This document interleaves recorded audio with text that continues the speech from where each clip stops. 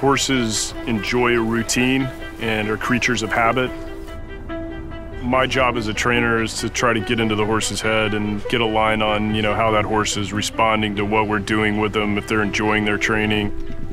That's good for horse and human to have that routine and know what to expect each day, and that gives everyone a comfort zone of what's expected of them, and every detail that you pay attention to in the mornings hopefully leads to success in the afternoons at the races.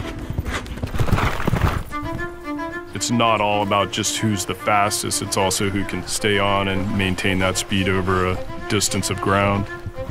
And the ones that can generate that high cruising speed and keep doing it, those are generally the ones that fall into that elite category.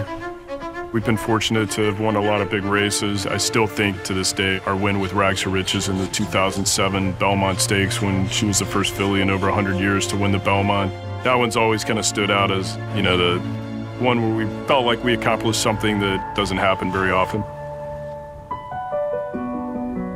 One of the things that I enjoy about my job is when you do take horses to races like that, the enjoyment that the owners and the connections and my family and friends, they get to share a little piece of that, so that's very fun as well, and rewarding for us to, to be able to share that with a lot of people.